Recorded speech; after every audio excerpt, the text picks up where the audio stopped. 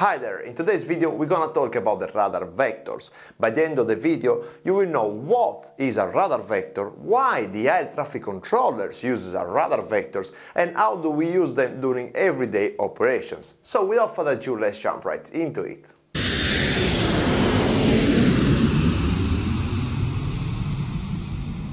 Hi there, I'm Gabriele from PILOTCLIMB.com. I'm a training captain on the Boeing 737 and I help you to become a better pilot. So if you don't want to miss the next content, please consider subscribing to the channel and go to PILOTCLIMB.com where you can subscribe for free pilot training content. Alright, the topic of today is the radar vector. First of all, what is a radar vector? The radar vector is an instruction sent from the air traffic controller to the pilot to follow specific heading.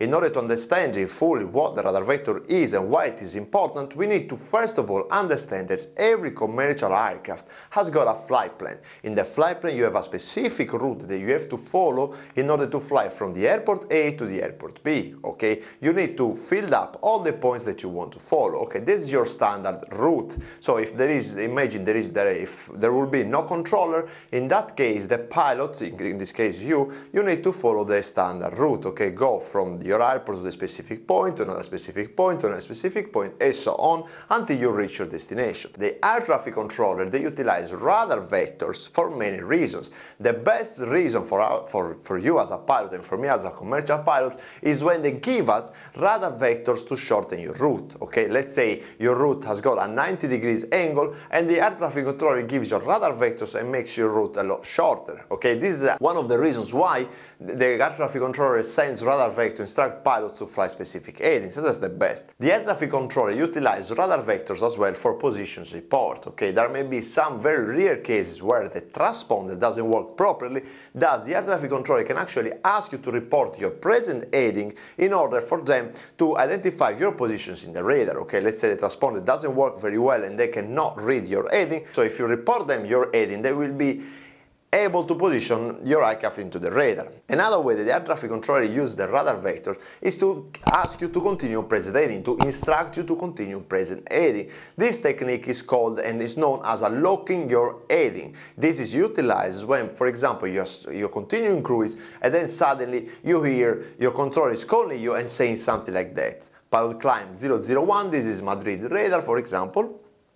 Continue present heading, okay? Happens to me many times that I was flying on a straight line from north to the south in a south flight, for example. There was no time to make all the way down to my destination, but suddenly the controller calls you and tells you to continue present heading. What does it mean? It is locking your heading, because if there is another aircraft that is getting close to you, by locking your heading and locking the heading of the other aircraft, okay, they will make sure that those aircraft, they don't make any unexpected turn, does compromise the minimum separation, okay? This is called locking your heading, okay? Because since both aircraft are continuing on a present heading under the instruction of the ATC of the air traffic controllers, they will stay on the present heading. They might drift if there is wind, because the wind might push them, but since they are flying on the present heading, they will get the same drift, okay? So they will stay separated all the times, okay? As you can see, the radar vectors are not only utilized to shorten the route of the pilot. The radar vectors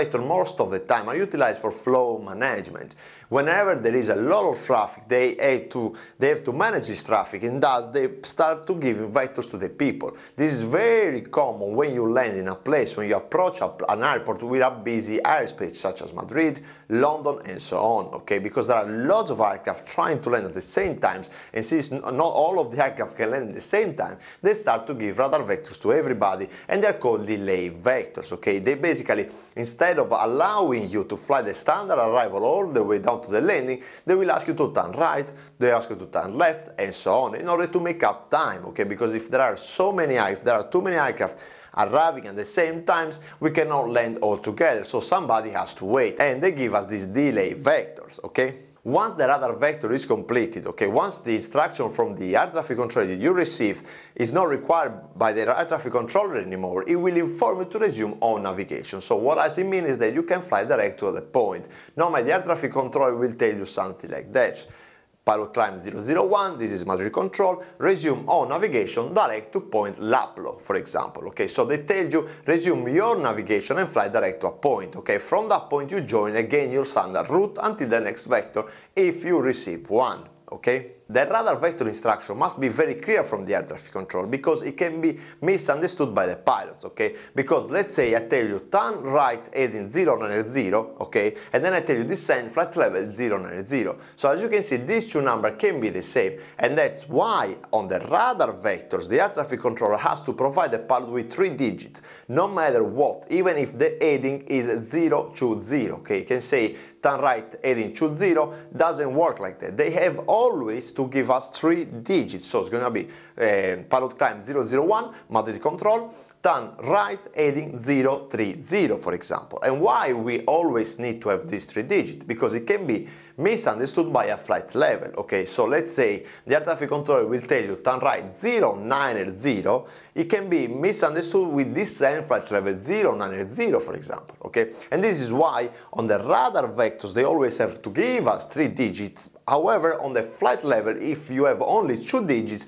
they will give you the instruction with that digits, okay? So in case, in order to make an example, could be pilot climb 001, this is radar control, turn right heading 090, descend flight level 90. So as you can see, we've got 2 digits for the flight level and 3 digits for the heading, because all of this is a procedure in order to try to minimize the threat of misunderstanding, okay, in order to minimize the misunderstanding between the pilots and the controller.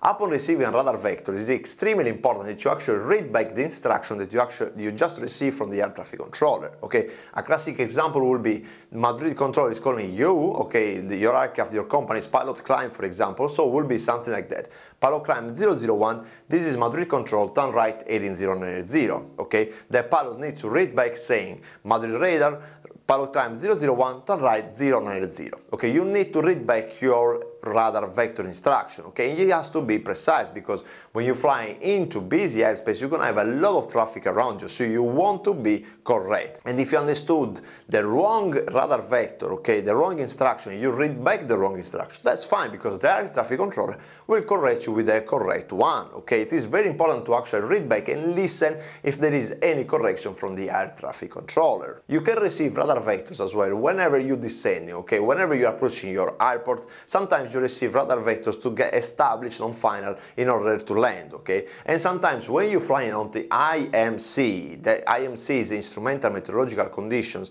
means that maybe you cannot see outside, you're not able to see outside because you've got some clouds, okay? And that specific scenario, when you receive your radar vector, you are trusting the air traffic controllers, okay? Because they can actually give you radar vectors below the MSA. If you don't know what the MSA is, I made a separate video and I strongly recommend to watch that, okay? So let's say you are following your standard arrival, you are below the MSA, but since you are on standard arrival, you are fine with the terrain clearness, and the air traffic controllers give you a radar vector that actually make you fly off of your standard arrival, okay?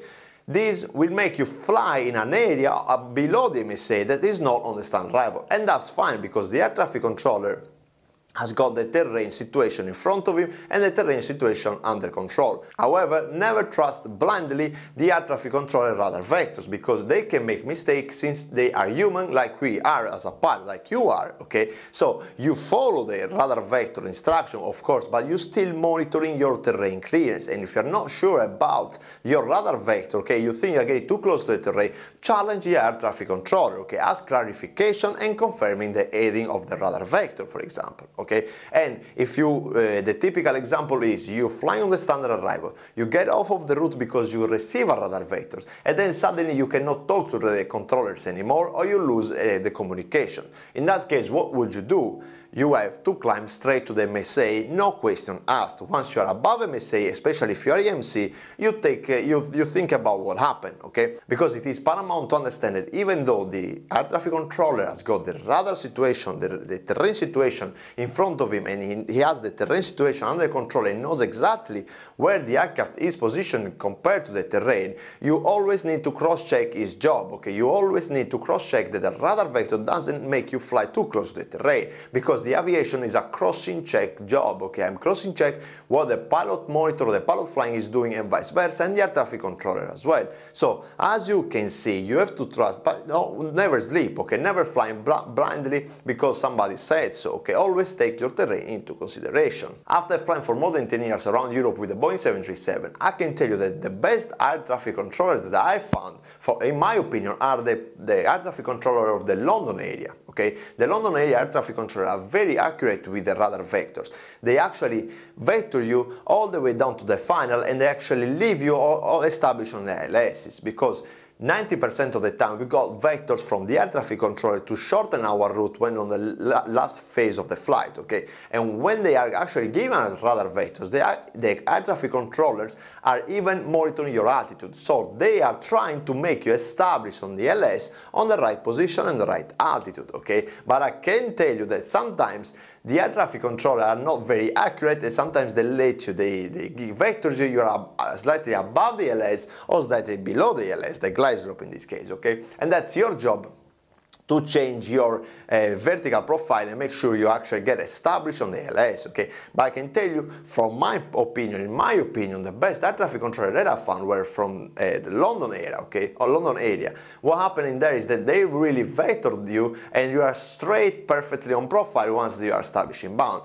Many other areas of air traffic controller, they do a great job, okay? But I can actually tell you which ones are the best, in my opinion, are the London area air traffic controller. I hope you liked the video about radar vectors, and now I hope you understand what radar vectors are and how do we use it during everyday operations. If you like the video, give it a like and consider subscribe to the channel. Also go to PILOTCLIMB.com where you can subscribe for free pilot training content. I wish you a great day and I'll see you on the next one.